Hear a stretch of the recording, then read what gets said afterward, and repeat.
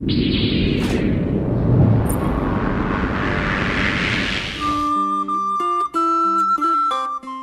the year of our Lord 1695, and we are excited to be graced by Providence at this year's E3 convention. You speak the good word, sir. We are coming to you enlivened for all the latest in the advancements of the amusement arts. Perhaps the most choir-worthy news yet is Sony's release of the newest God-sent incarnation of their hoop-and-stick device. Goody Webb has an exclusive hands-on review.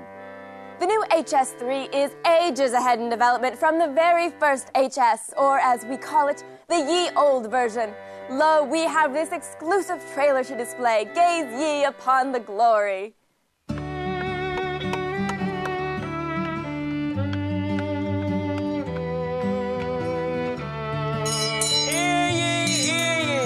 A new Hoop and Stick 3 shall be available at all your fine merchant shops this coming harvest season.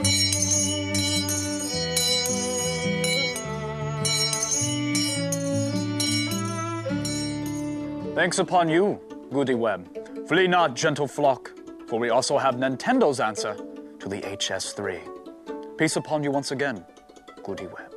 Nintendo is not content to sit idly by, suffering the indignations of the HS3. Their righteous light hath shown a different path to success, taking advantage of the newfangled pocket clothing style with their new line of Jacob's Ladders, the Jacob's Ladder Lite.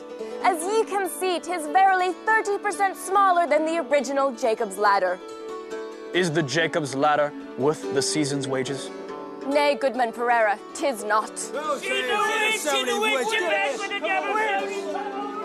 Coming up after the break, tactile-sensitive corn husk dolls and an exclusive exchange with Increased Mather. Verily, after these missives.